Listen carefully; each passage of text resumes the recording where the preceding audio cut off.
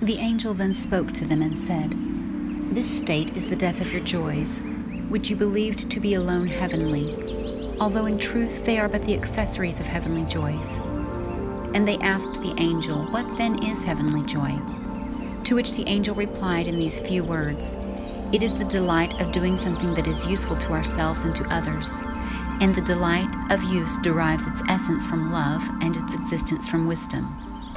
The delight of use springing from love by wisdom is the life and soul of all heavenly joys."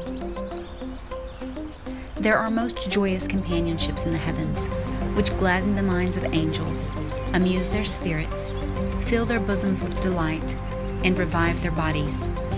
But they enjoy these delights when they have performed the uses of their employments and occupations. From these are the soul and life in all their joys and pleasures.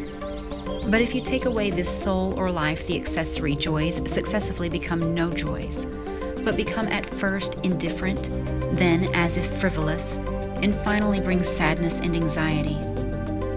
When these words had been said, the door was opened, and those sitting near sprang out and fled to their homes, everyone to his employment and to his occupation, and revived.